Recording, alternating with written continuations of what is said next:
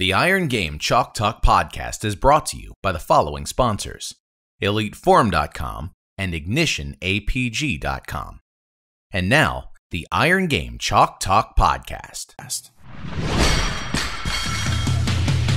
Welcome to Iron Game Chalk Talk with your host, Ron McKeefery. Every time our athletes walk into this weight room, they're going to be pushed to the max. Let's go! Everything you got! On this podcast, hear Coach McKeefery's straight talk about training, featuring the top strength and conditioning professionals from around the world. And now, here's your host, Ron McKeefery. Hey guys, welcome back to Iron Game Chalk Talk. I'm your host, Ron McKeefery. This is episode number 71. Iron Game Chalk Talk is a weekly podcast where we bring you experts in the field to talk shop each week. If you haven't already done so, please subscribe to us on iTunes or YouTube, or join the mailing list at ronmckeefery.com to get the latest updates as well as anything else that I have going on. This week we're excited to have Chip Smith with us.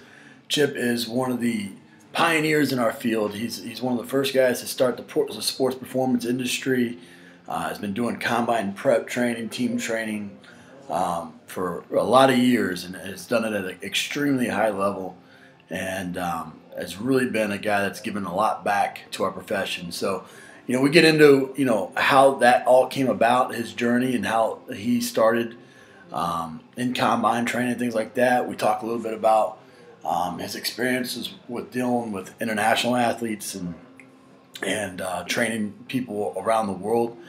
And we talk a lot about where he sees the field going and how he's been able to balance being a true professional, but also his family, his faith, and things along those lines. So I know you're going to get a ton out of it. Before we do, we want to make sure we recognize our sponsors, EliteForm.com and IgnitionAPG.com. Ignition is a sports performance company based in Cincinnati, Ohio, and we've talked about them on the show quite a bit, but I really can't stress enough the amount of work that they're doing to make a difference, not only in their in the profession and their athletes, but in the community in which they are, and so they're doing some phenomenal things. But they recently teamed up with NFLup.com. NFL, they're putting out some weekly articles there, and some of their key athletes, Emmanuel Lamar, who we had at Cincinnati, and Luke Kuechly down at Carolina, and they're really doing some great things and putting some good stuff out there. So I'd highly encourage you to check them out, not only on NFL.com, but at their website, Ignition APG, or on their Facebook page like we're looking at. One thing I want to make sure that we mention is that they have their speed certification, which I think is a huge benefit to strength and conditioning coaches. I took their certification last year while being in Cincinnati, and they did a fantastic job with it. And so I know they have one coming up here pretty quick here in Cincinnati. They also do them on demand around the country, and so I would encourage you to reach out to them and check that out.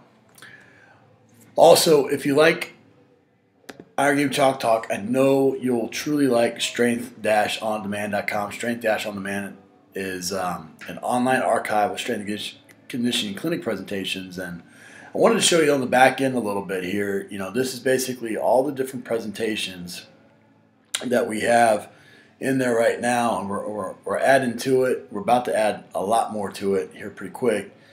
But various topics, various sports, various coaches, and it's basically you're able to go on your own time, on your own terms. Pull up a clinic presentation on demand and watch it anywhere you have access to a Wi-Fi connection. So, you click it, obviously the presentation will load, and you're able to watch any number of clinic presentations from around the country, and take notes and the whole deal. So we wanted to basically try to put a clinic in your pocket. I think that's what we did. So I'd encourage you to check out Strength on Demand, as well as Strength Coach Basic Training, which is our online internship for coaches that are just getting into the field or going through a GA or a practicum or something along those lines.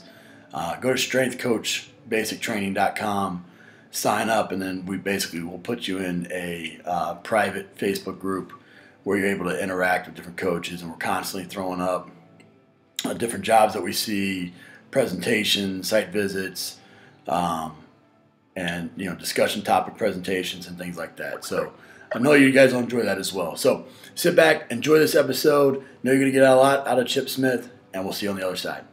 All right, guys. Hey, real excited to have a mentor of mine. Doesn't know he's a mentor of mine, but a guy that I've looked up for a lot of years. And from everything, starting off at South Florida and sending athletes up his way to train, and just following the work that he's done and how he's done it, not just in the profession, but as the character in which he's done it, has always been a role model and a path that I've tried to emulate. And so real excited to have Chip Smith on the show. Coach, thanks so much for coming on.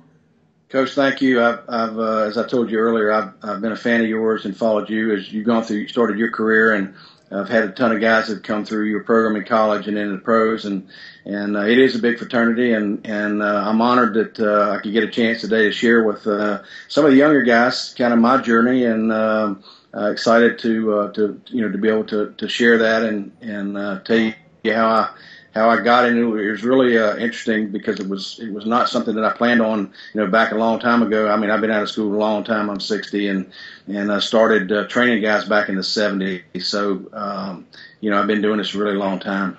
Yeah, well, go into that. I mean, where was the motivation, and why did you decide to go down this crazy path that we call a profession, and where, how you've ended up in your current role and what you're doing now? Yeah, well, first of all, I played collegiate football at Liberty University, and I played baseball. And so as an athlete, I was kind of a freak of nature myself. I was a fast white boy. And I'd always been taught growing up that speed was heredity. You either had it or you didn't, and there's no way to improve that. You were born with a certain number of fast twitch muscle fibers opposed to slow twitch, and you couldn't improve on those. So I was taught that in school. My undergraduate was in physical education with emphasis in exercise. So when I got out in 77, I started doing strength training. My dad had been military, so when I was a kid growing up, my daddy had lifted weights back in the 40s and the 50s, and he got me training at a young age. So I understood training principles. When I was in high school, I was the strongest player in my high school, and when I got in college, I was the strongest player there. And I just been training, and I knew about the weight room, and I knew how to cause muscle hypertrophy, and I knew how to get big and strong. But it never, ever translated to making me a better athlete. I mean, I was strong, but it didn't make me a better running back. It didn't, all the things that I knew as an athlete I was missing. And so I knew that component. So in the late 70s, I was doing strength training back before any teams ever hired individual strength coaches. They would hire guys as a consultant. So they would hire me as a consultant. I would come in and I would write out a strength program for, a pro baseball team or a pro hockey team or, individual athletes. And so I did strength training from the 70s to the mid 80s. And, it was interesting. I had a lot of great clients during those years. But in 1987, my life changed. I was sitting on a bicycle in a commercial gym, and I was riding. Somebody left a Wall Street Journal, and there was an ad in that journal to study abroad. And I picked it up and I looked at it, and it said, send in your application or send in your request, and I did. And they called me back and they said, we're taking a group of American sports medicine practitioners to the Soviet Union to study, here's some different areas and strength and conditioning, speed development, pre and post pubescent training, pre-puberty. And I was always interested in that because at that time I had three little boys, and I wanted to know if, in fact, that we could start kids training before puberty, because I'd always been taught again in school that if you start doing strength training, you seal off the epiphyseal seal on the long bone and you stunt growth. And so we never lifted, we never had kids lift, and I wanted to know how they did that. So in 1987, I got selected to go and went to Russia, and I studied speed development there at the Soviet Sport Institute in Moscow. And I was there with Dana Ledoux.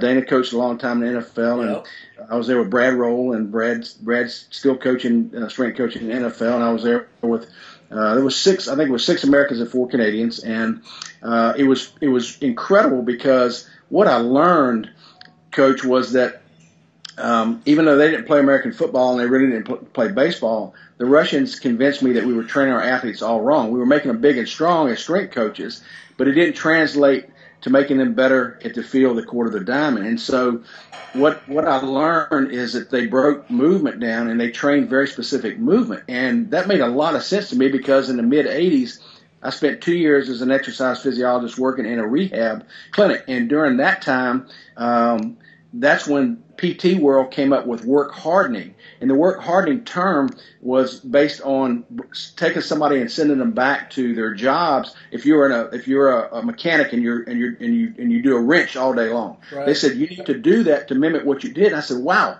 that's the same thing as athletes.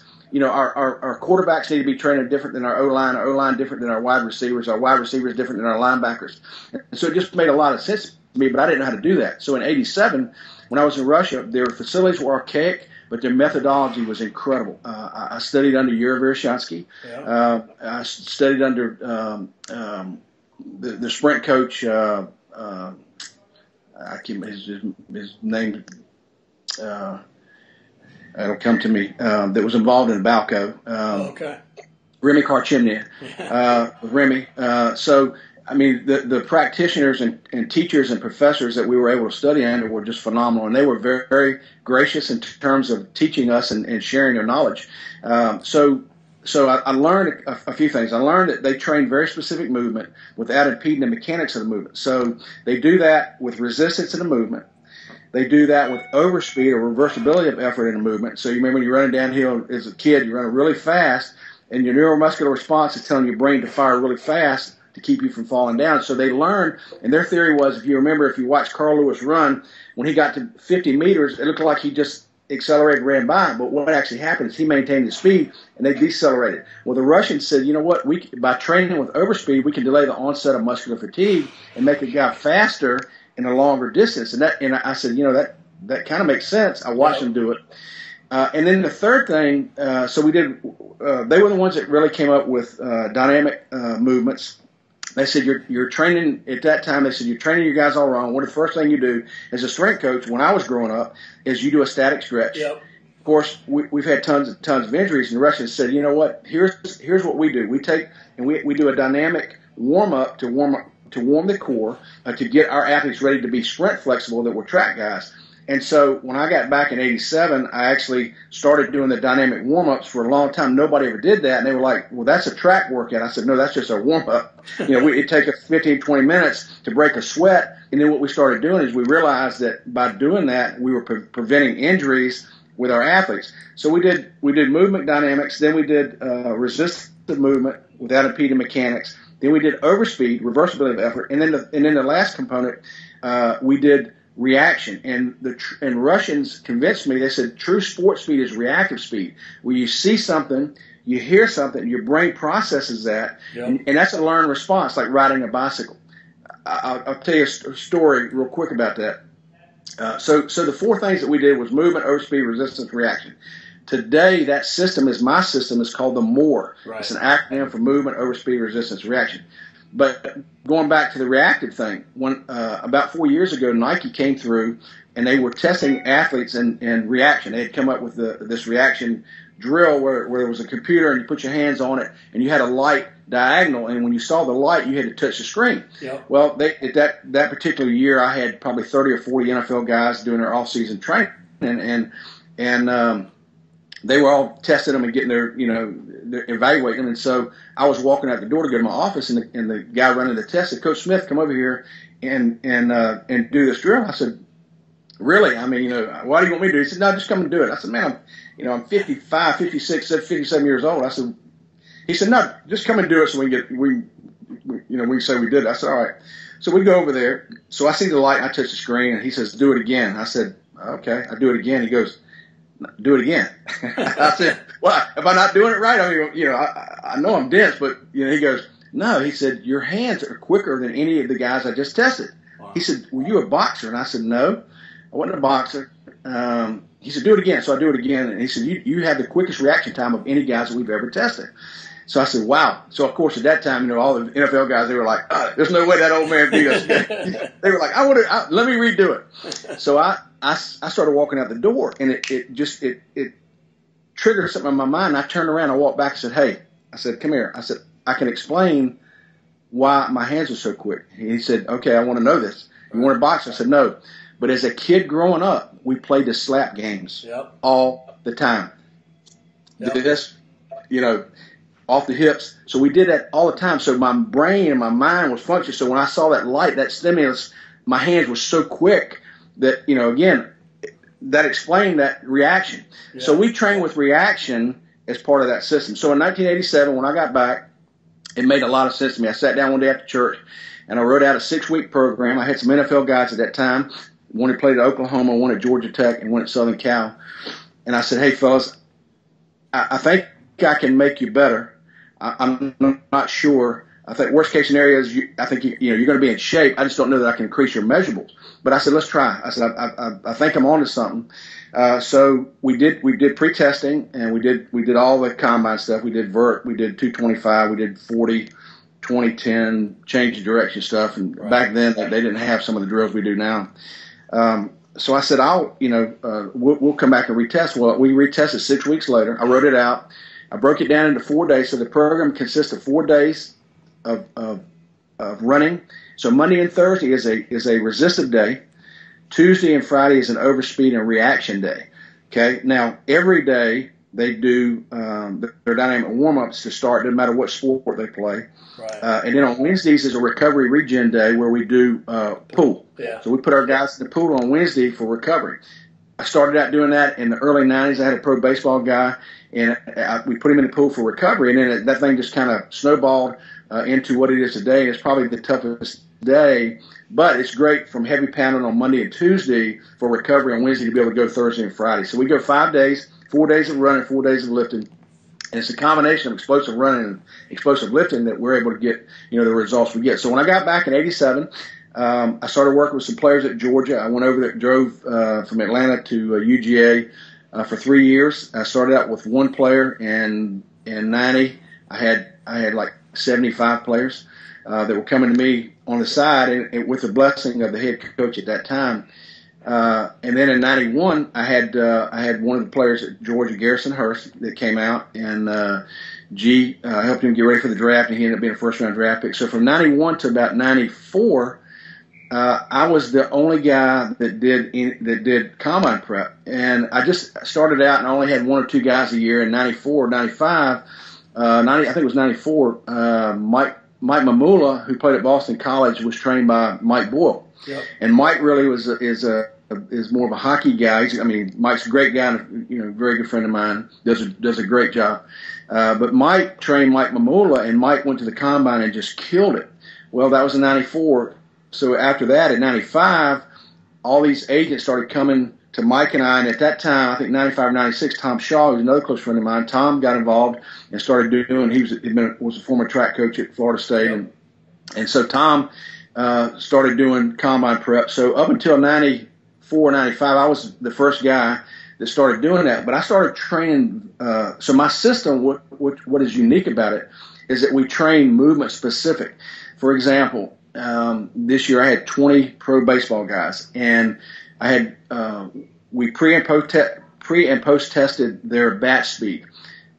We use a thing called a hit track to measure the bat coming off the ball coming off the bat, the velocity of the swing, and then I've invented a hitting harness that works. It's a rotation. It works on rotation. So baseball is a rotational sport instead of a linear sport. So by training the hips, your hands are extension of your hips, and if you can be explosive, as you know, I can generate bat speed, club head speed, racket speed, anything by training the hips to be explosive. So we did pre and post testing, and when we finished, we came back and retested. Now these are 20 current Major League Baseball players. We increased their bat speed anywhere from 15 to 17 miles an hour. Wow. Well, that's very significant. Again, they said, what it does is from hitting the ball in the gap, hitting the ball to the fence, from the fence out of the park. So what we've been able to do in the system is we've been able to train very specific movement that translates to the field, the court, or the diamond. So I take movement. It doesn't matter what, and I'll tell you a story in a second about that. It doesn't matter what movement that you do. I've got to make you better. It's kind of the difference. And again, we're a big fraternity, but it's like it's like I was telling a strength coach not long ago. He said, Coach, I do the same thing you do. And I said, that's great. I said, but let me ask you that. I said, if a kid comes to you and says he needs to increase bat speed, how do you do that? He said, well, in the weight room, I'd have him do cleans. And I said, that's good, but that's a linear motion. Yep. It's not, doesn't translate to the field. I said, he goes, well, I might do some free motion and add some weight and do it. And I said, well, that's a slow controlled movement. A baseball swing is a dynamic ballistic motion. And I said, and then the second question I want to ask you, Coach, I said, is how do you test that? Because for me, I've got to quantify everything I do, whether it's a stopwatch or a vertex. In my world, in the PT world, there's a term called evidence-based. Yep. And evidence-based means that everything that's been proven in the PT world has been proven by the medical community.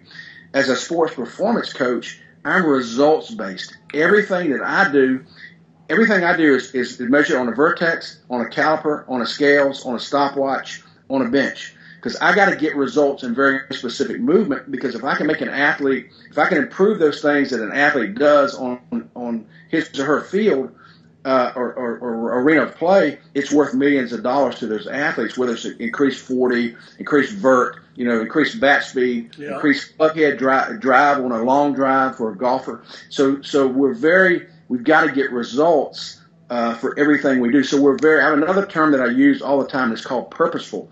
Everything that I do with our athletes has a purpose. The end result is to make them better at something that they do. And at the end of the day, for us as coaches, one of the hardest things that we do as coaches is being motivated to be able to motivate players. They come in, and after a while, you know how it is.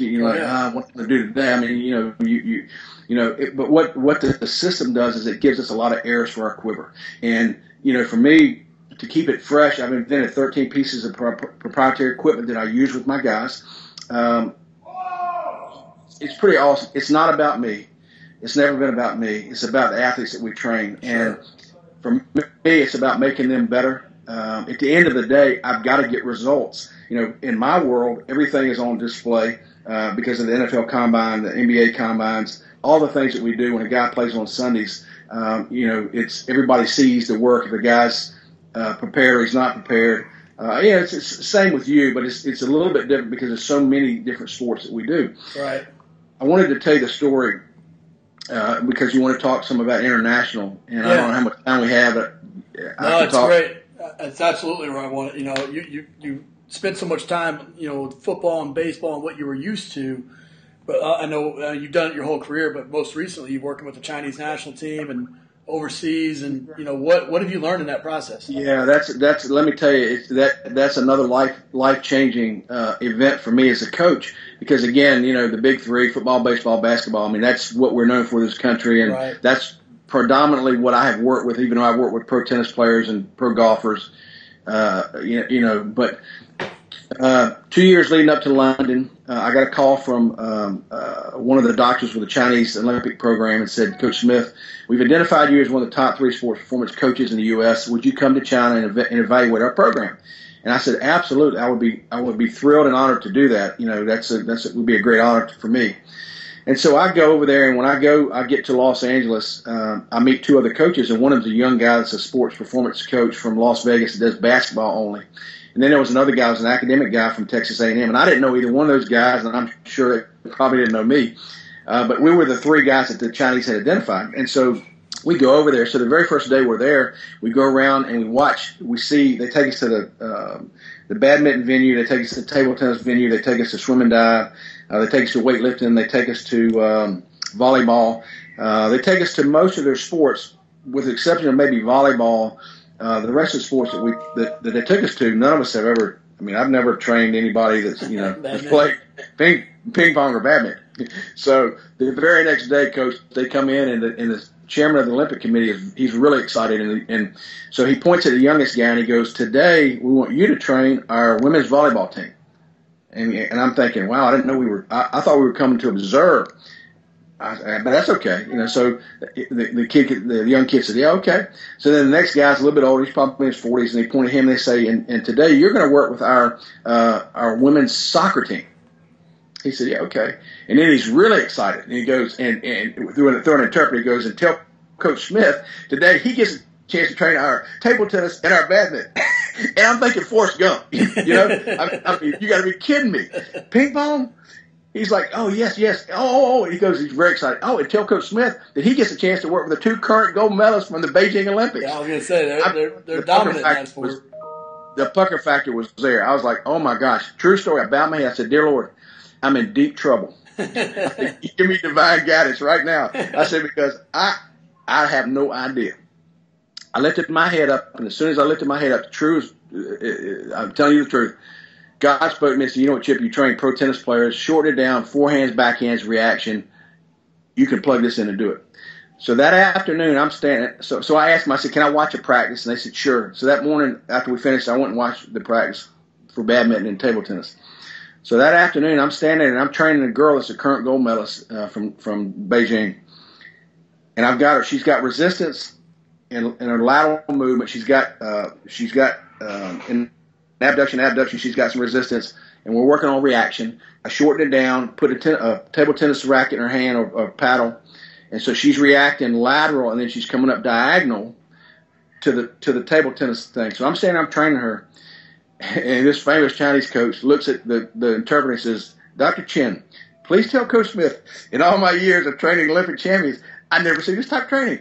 I said, Dr. Chen, tell Mr. Lee, I never see this type of training. I just made it up. And he starts laughing. He goes, oh, that's really funny. I said, no, I'm telling him I don't train table tennis players. But the point is, I was able to plug my system in. Right. And listen, in London, I had Olympic gold medalists in table tennis, in badminton, in 3-meter diving. I had track vaulters. Gymnastic vaulters. I did weightlifting. I had very non-traditional sports that I had never trained as a coach. It completely refreshed me as a coach because, number one, athletes are athletes. No doubt. You said internationally, listen, I couldn't speak Chinese. They couldn't speak English. But when you touch somebody or you show them or demonstrate, it's a bond. Sports are such a bond that bonds so many people and coaches and athletes. And, I couldn't pronounce their names. I couldn't even tell you the athletes that I had that won Olympic gold. But I know them and they know me. And by the time that I left, one of the things that their culture is very standoffish. But, again, I've always been raised and the way that I treat my athletes is, for me, I show affection. I don't think there's anything wrong with that. I don't do a titty bump. I do a hug. I tell my guys I love them. It's all about relationships. And at the end of the day, I love my guys. I don't care whether they play their first-round draft picks or they never play in the National Football League. For me as a coach, I'm passionate about relationships. I want to know when these guys have had their first child. I want to know when they get married. Again, I want them to know that I care about them as people. And if any coaches or young coaches are listening to me today, let me tell you, you want me to love you as a coach, love my kids. Yep. Love my kids. Because if I see you loving on my kids, I will pay you whatever you charge for as long as you want, as long as I know that you genuinely love them and care about them. And that's been my philosophy from day one. Again, I've been very blessed and fortunate. I put 1,400 guys in the NFL, and I have 300 current clients. I've trained the top of the top. But at the end of the day, it's like I tell everybody. They say, Coach, I want to come back and train in the off season. And I'll say, do you call your mama and ask her, can you come home? No, you just show up. That's what I want you to do. You just come and show up. So the international thing was I did 2 years with the Chinese leading up to London. Yep. It's an unbelievable experience. Again, athletes are athletes. I had some really unique things. I had weightlifters that I had to work on eccentric loading for them. Just very specific things. I developed some dry land swimming that we did with their swimmers. It was things that, again, that I had to think outside the box because we're used to just getting guys big and strong, and even movement-specific training with teams. You know how to do that, but when you got to sit down and you got a 3-meter diver, yep, you got to figure out how to translate to making him better as a diver. So I had to watch that. So I trained in the Moore system, movement, overspeed, resistance, reaction, and was able to get results, at that level. And it's funny. My youngest son's actually a missionary in Africa, and he worked for FCA, and he played. He was the very first scholarship player that played at Duke University. He graduated in 3 years. Had 2 years of eligibility left. Went to played at Duke. Then he went and played at Cal Berkeley in the Pac-10. Set all their records. Broke Marshawn Lynch's vertical, jumped 40 inches. And when you get a white boy to jump 40 inches, you're on to something. So I'm passionate about all these guys that, the Brian Urlachers and Champ Baileys and the Colin Kaepernicks and those guys. But when you've seen it with your own children, Yep. It's easy to be passionate about that. But Zach, my son, has been over in South Africa working with pro surfers and rugby players and soccer players. And so last year, last year, the Chinese called me back and wanted me to come back over and work with them. And that 16-hour flight is just horrendous, and I just didn't really feel called to do it. 2 years was an unbelievable experience, and I would encourage any coaches to ever get that opportunity to do that. And let me also say that the two things that I told him: number one, I said I would never wear anything that has China on it. I said, number two, if you cut me, make sure you understand I bleed red, white, and blue. And I said, no, as long as you know that, I said, we've got a great understanding. Because I had people that said, Coach, why would you work with the Chinese or I said, you know what? Athletes are athletes. And I'm a firm believer, and you mentioned earlier about my faith. For me as a person, my priorities in life, first and foremost, is not my faith, it's my relationship with Jesus Christ. Right. And there's a big difference with guys. A lot of guys have a head knowledge, not a heart knowledge. So for me, it's that personal relationship. And it's my family and my vocation and avocation, my calling. So I'm passionate about helping kids get better. But at the end of the day, you got to be physically, mentally, and spiritually fit. Hold on. You made I heard you on an interview mention, somebody had asked you specifically about that time. I thought you had a great response where it's like, is that, are you kind of turning your back on the U.S. by helping the Chinese or whatever? And your response was, it's no different than a school teacher going over there and helping teach English, or a missionary going over there and helping teach religion. It's, you're teaching athletes how to be athletes. And as a father that's adopted 3 children from the Ukraine and another from Honduras, whenever you take a trip outside of the United States the first time, it opens your mind so much, and you all of a sudden you stop thinking just domestically, you think globally, and our world, the one great thing about sport is it can unite a lot of people. And, absolutely. And it does every 4 years with the Olympics, and it does all throughout the year. And if we could just translate that more, I think our world would be a lot better place for sure. And so it is definitely noble, and I think much needed for us to open our doors, and for different countries to open their doors, for coaches to get around the world to be able to because coaches have the best hearts. It's just people that you don't last very long unless you're willing to give back. And it's great ambassadors for any country. Well, that's a great point. I mean, it's my hats and kudos to you for reaching out and adopting.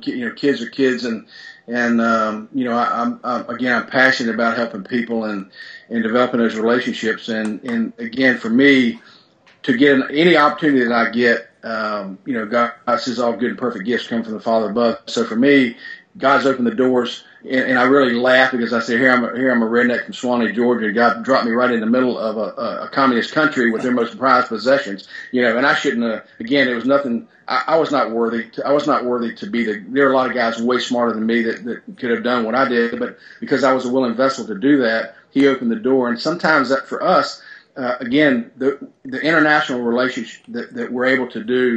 For me, again, you have to be physically, mentally, and spiritually fit. And if you're not one of those three, then you're not a total person. So getting a chance to share that with athletes, and again, some people are turned off by that, and if they are, I'm sorry about that. But that's who I am, and I think God blesses you when you give Him honor and glory for the tools that He's given you. And again, like I said, a lot of people are offended by that, and so be it. But at the end of the day, when you're working with athletes, athletes are athletes. It doesn't matter whether they're Chinese or Japanese or whatever.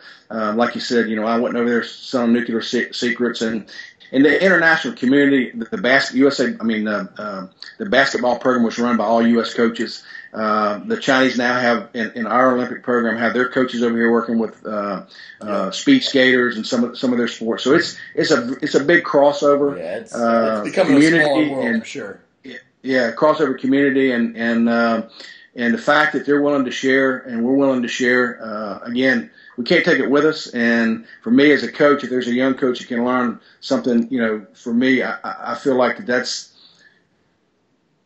why I'm passionate about helping athletes and coaches. And we have open door policy when coaches want to come in and watch and observe. They're always welcome to do that. And none of us are smart enough to take credit for any of this stuff. Somebody else figured it out. We've just been entrusted with it, and again, been blessed to work with some great athletes as you have in your career, and it's a lot of fun, man. It's no doubt. Like you said, can you get up? When you get up and go to work every day, and you wear shorts, and you get to hang out with some really cool people, and impact some lives, man. That's pretty special. And that's what it's all about, for sure.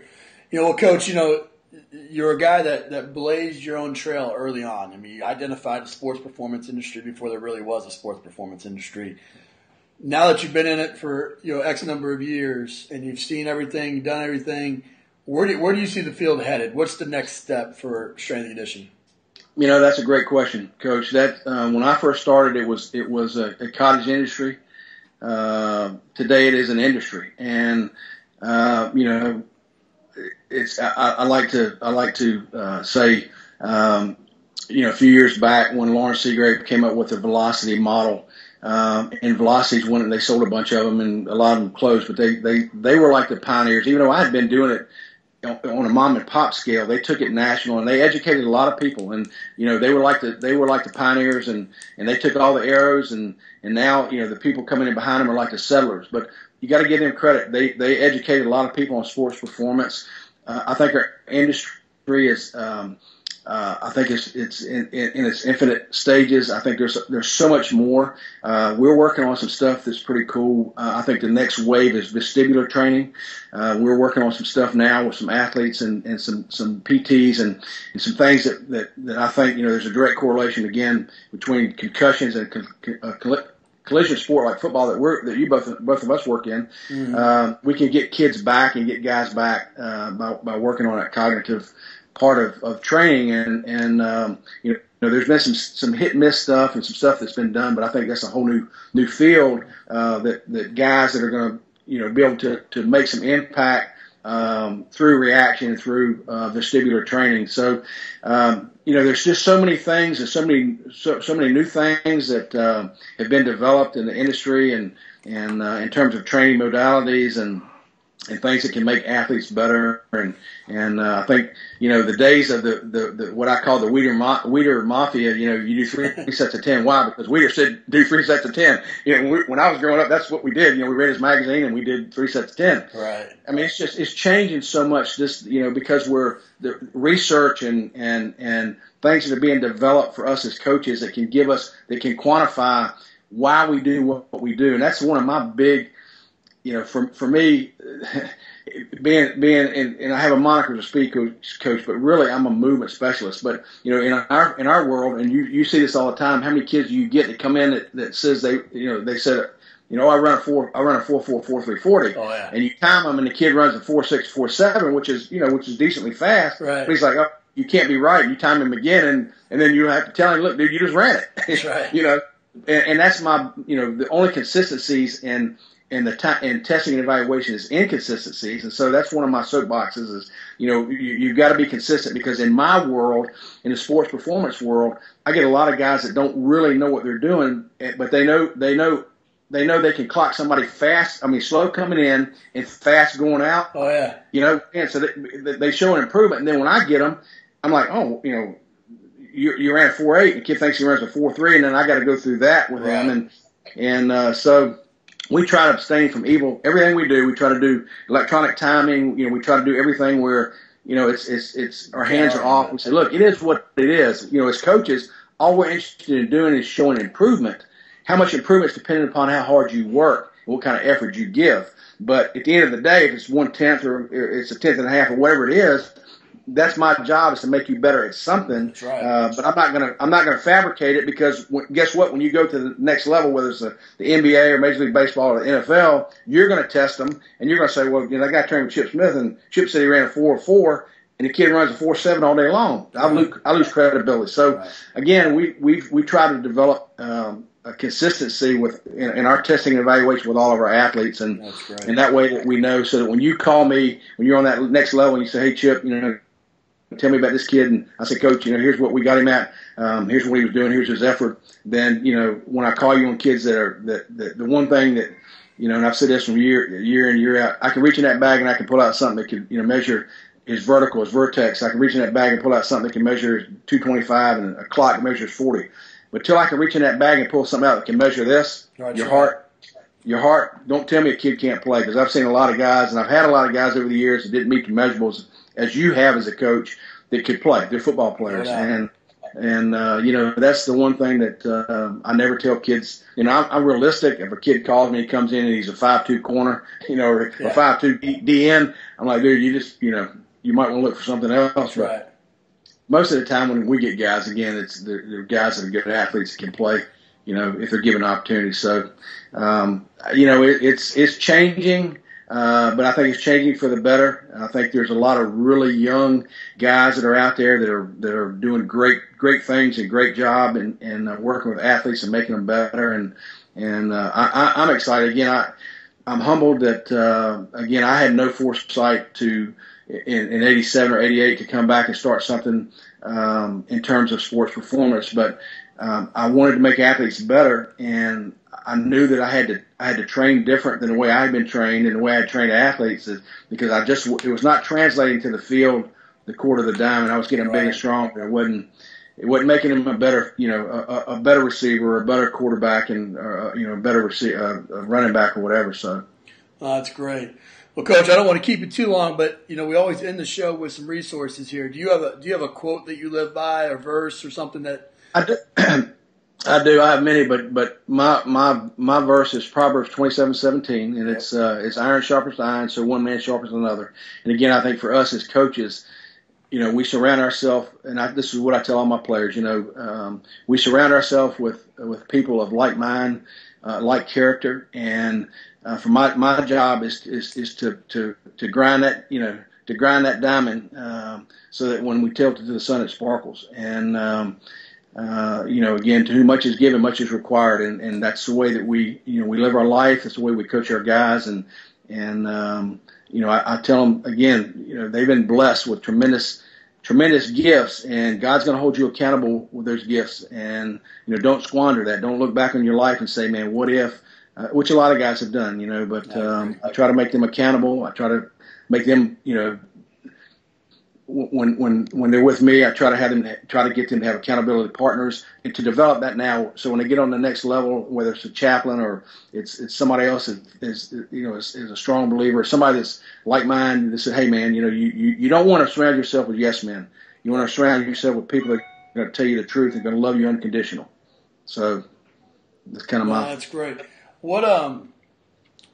What about, you know, some resources for young coaches? A book, a website, maybe an app recommendation that you use with your athletes, or some books that you read recently that you would highly recommend? That's a great question. My mind just went blank. I had a couple books that one was Dr. Vershonsky's book. The Practical Approach. That's one, but he's got another one. He's got another one out that kind of explains. He's the one that really came up with. He didn't invent plyometrics. He invented what's called the shock treatment, or shock treatment, shock training. But it was, you know, but his whole theory on training was pretty incredible, and it was based on reps and sets and tonnage and things that we didn't do at that time with our athletes. But those are good books. You know, I've got a book out, Football Training Like the Pros, for any of the football guys that kind of explain my system. Let's see. I can't think of any, Coach. My mind's shot. What about when you're surfing the web or whatever on these trips? Is there a website that you check out regularly? You know what? I like Mike Boyles. I like what Mike does. I'm trying to think. There's some other. For me, it's more sports related. So I have to. I try to stay up on. It doesn't have to be strength and conditioning. It could be anything. Yeah. ProFootballTalk.com is one of the sites that I have to go to. Looking for when guys are hurt. I'm trying to think what other resources that my computer is loaded with sites that I go to for that's information. NSCA is good. For articles on training. So I do want to say that I have developed. Now I have a national certification called the MORE, where you actually get the letter CSPS. Certified Sports Performance Specialist, which is, I think it's the only true sports performance. It's like the CSCS, but it's way more intense. You spend 8 hours a day for a week, and you take a written test and you take a practical test. When you come in, we give you a sport and a position within that sport, and you got to be able to tell us how you're going to train it. So we've been really excited. We're in the second year of that. I'm currently working on a master's program in sports performance. I'm not at liberty to tell you where yet. Sure. That's going to come out in January, where you'll be able to get your master's in sports performance in my system, in the MORE system. So I'm excited about that. We try to stay on the cutting edge, and we try to educate as much as we can and share as much as we can. So there's so many tremendous with the web now. There's so many resources that we have as coaches that you can Google anything at all and find out what you want to find out. I hear you. That's my computer too. It's loaded. I don't even know half the places I go to, but I go through them all. But what? Last question here, Coach. What is the best piece of coaching advice that you've ever received? That's a great question. It's for me as a coach. I think early on in my career, the saying I said earlier about if you want to be successful in our industry, if you want me to love you, love my kids. And I think for me, how that's translated to my business is, every Thanksgiving I text. I've got 3,500 numbers in my phone. All day long, I text all my contacts. Say, it's, hey man, I'm thinking about you, love you, appreciate you. Have a great Thanksgiving, enjoy your family. And again, you have to take it makes it. You have to make an effort to keep those relationships up. But once you do that, it's so rewarding. And for me, again, it's about surrounding myself with people that are like me. Again, at the end of the day, I don't want a kid that was undrafted free agent to think that I only liked him because his agent was paying me. And so for me, I want to care about him as a person and developing those relationships. I mean, it's all these kids are going to change the world. And as coaches, a lot of coaches are missing out on the opportunity to get a chance to really know these kids. So, the one thing I would tell young guys is in your career, whether you're in the strength conditioning field, whether you're in sports performance, whether you're doing rehab, whether you're a personal trainer, develop relationships with people. True relationships. Be relational with everybody from your vendors to your athletes to your peers, because again, we're in a very egotistical business. Yep. I can tell you stories early on when I first got into it. I would call guys and they would say, "Oh, who are you? You're a personal trainer." I'd say, "No, coach. Tell me about your athlete." And so, again, there's a lot of egos and fortunately for me, at my age, I don't hang out a lot with those guys. But I want to surround myself with guys that are passionate about helping kids on all levels. And if I can help one kid or one coach, then it's worth it, for me. Right. So I'm very appreciative that you'd have me on, and I'm not sure that anything I say is worth anything to anybody, but Come on. I'm truly blessed. I've been blessed that the good Lord has put me in a position to have impacted a lot of kids and a lot of young men, and now I'm getting some of their sons, and it's a pretty neat, cool thing. That's pretty neat. Well, Coach, as a guy that's followed you and benefited from the materials that you've put out for sure, and it's so rewarding to see a guy that like you said, they're in your 60s and you're still on top of your game and you're still giving back to the profession and you're still as passionate about it, if not more, now as you were 30 years ago. And this field will eat you up and chew you out if you don't truly love it. And one thing about you, and that I know for a fact, is that you truly love not only the profession, but what helps you love the profession is that you truly love the people that you come in contact each and every day. And can't thank you enough for everything you've done for me or the profession, and just really truly appreciate you coming on the show. Well, I'm honored. Like I said earlier, I'm a fan of yours, Ron. And you've done a great job, and again, I look at you and I see a young me when I was in your where you're at now, and see how you've impacted the not only the athletes, but the coaches that surround you, and the people in our industry, and God says a good name is to be cherished above all, and for us at the end of the day, when we get to heaven, God's not going to say how many first round draft picks did you train. He's going to say, how'd you impact my kingdom with the tools I gave you? And so for me, I feel a huge responsibility to make sure that that I can be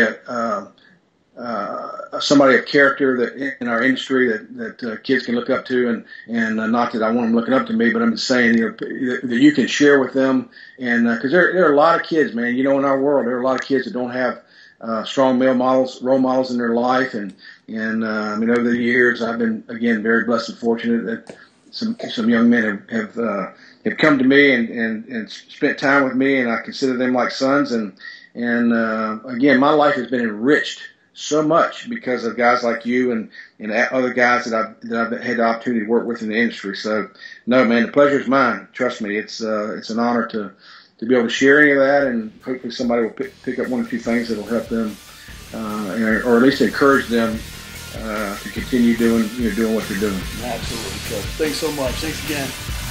That's it for this episode of Iron Game Chalk Talk. Thanks to this week's guest, as well as our sponsors, EliteForm.com and IgnitionAPG.com, for bringing this episode to you for free. Make sure to check out RonMcKeefery.com, where you can join our mailing list, find the show notes, including all the links and resources mentioned, and information about Coach McKeefery's other products. While you are there, please join Coach McKeefery in the comments section thanking our guest for sharing.